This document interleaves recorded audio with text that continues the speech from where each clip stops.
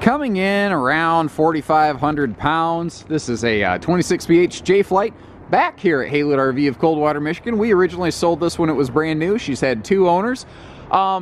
Being an 08, I'm actually pretty happy with the overall condition of it. Couple little battle scars and bumps and bruises, and we're going to take some time to really look at those in depth. But really nothing that concerns me here. If you got a half-ton or a big SUV and you're looking to do some family camping, you're looking for a first camper, you're trying to get out of a pop-up, this is going to be a solid option for you guys. Looking through the inside for a few minutes now, talking to the previous owner, I really haven't discovered anything out of the ordinary for an 08, nothing that really gives me a real serious, oh my god, sort of concern. I think everything in here has been pretty well maintained. I think Mother Nature got the best of them at one point. This is the only significant thing of note I found in here, is there are 2 areas where there is some cold cracking to the floor. It's not water damage. I can stomp all over this thing, even with my foot right next to the vent, and it's solid as solid can be. We're walking on a plywood, 5/8 tongue groove deck floor. It's just weather got to it. The tile cracked up a little bit, and that's all she wrote. Now, you could go to the extent of getting that replaced. You could do that. You could cut out the bad flooring and put in some new stuff.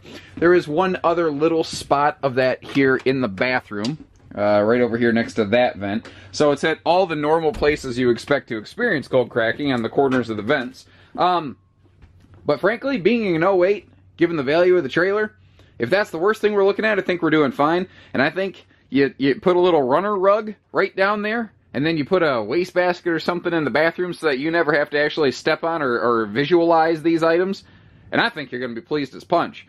So if you're okay with a $10 rug fix, other than that, we've got a nice, like if you're tired of a pop-up, or if you're looking for a first-time camper, or you've been out of camping for a while, and like, let's say, hey, Grandpa and Grandma, we want to go camping, we want to take the grandkids out, we want to form some fun memories with them while we still can. This is perfect for something like that.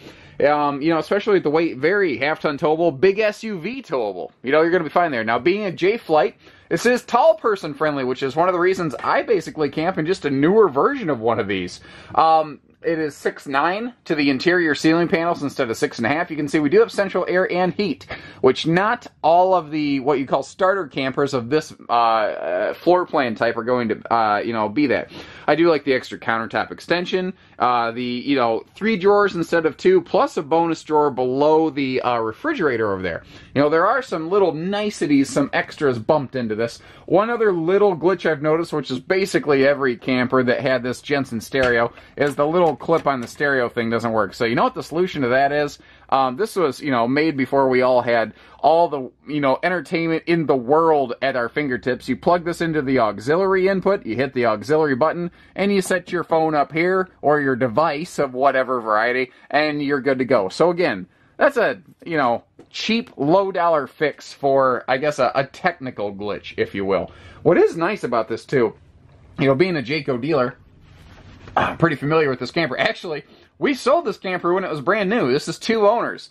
So we sold to the first owners, they traded it in, and the second owners are the ones for whom we are selling this RV on consignment right now.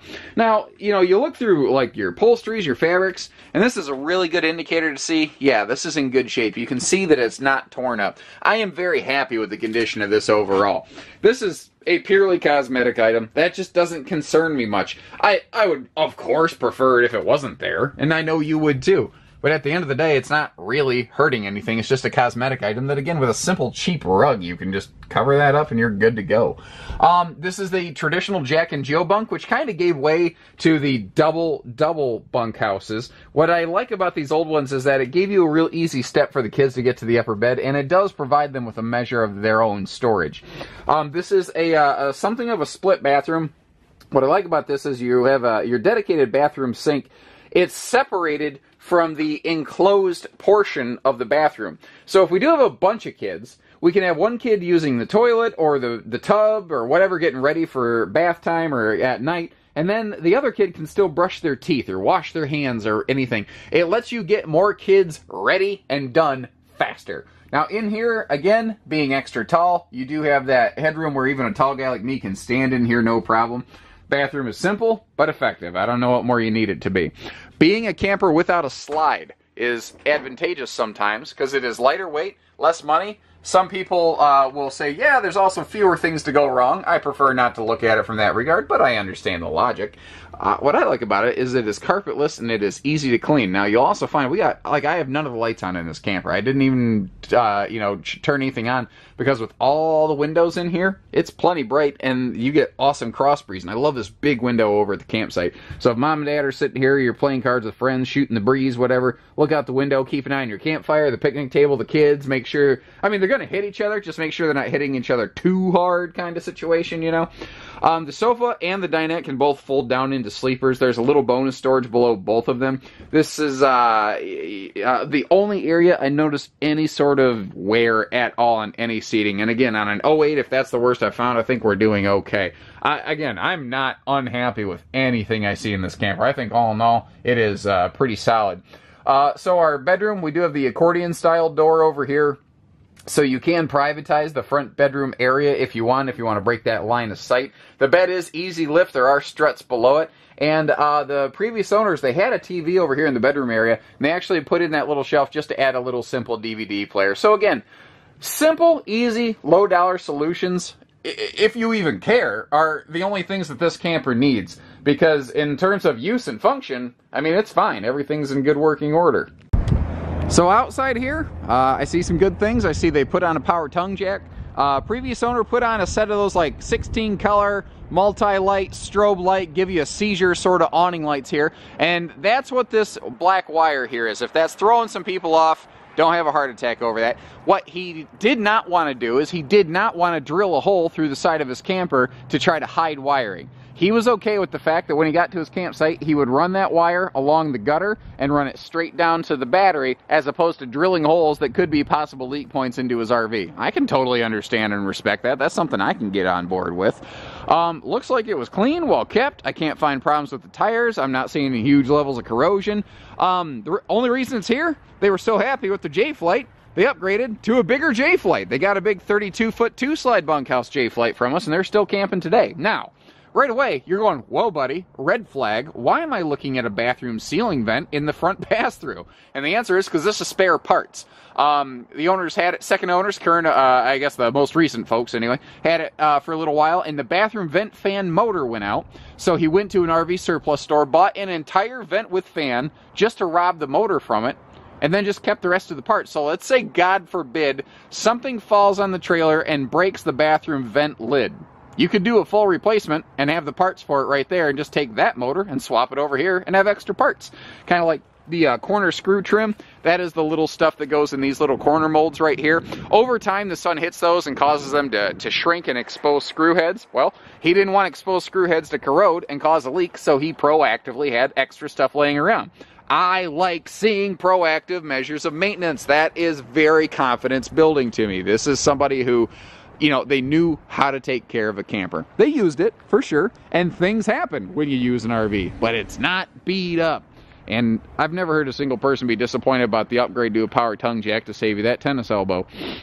So you've got that big full pass-through, and this was built when Jayco was still putting partitions under the bed pass-through. In today's world, it's actually big and wide open. All of your windows are going to open for ventilation, which is sharp. There's no special Four Seasons nonsense on a little camper like this. Oh, Max Air vent cover up there on the bathroom vent, so that's helping protect that thing too. Full outside utility shower, which when this was built, that actually was very uncommon. This has got like a 4,800 pound rated roof. A lot of people actually argue that Jayco roofs are overbuilt, but I think a lot of those people are people that work at other, manufacturing facilities. I do understand what they're saying, but more structure, I think most people are going to argue, is better than less or no structure. Again, I can't really find anything that terribly concerns me here. Like the steps aren't rusted and rattly. Galvanized steel wheel wells, so God forbid your tire catches some debris and you have a blowout on the road. There's no problems or concerns there. Looks like an upgraded King Jack TV antenna up top. Or they took the existing crank up down antenna system and replaced the head with a better King Jack antenna. For folks who are not using part cable but still want to get some over-the-air function, you can do that here. So overall, I'm pretty happy with it. Previous owners, you can see, put some simple, smart money into it. They were active on their preventative maintenance. They did anything they reasonably could. You know, eventually, if Mother Nature wants to, Mother Nature can beat us all. I mean, I'm happy with anything that I see here. So, yeah, whether you need financing, parts, hitching, anything, give us a call here at Haylett RV. We'll get this one on the back of your vehicle, deliver it to your house, whatever we need to do. We'll get you camping. There's a lot of fun family memories to be had in this one here. So take care, stay safe, have fun, and happy camping, everyone.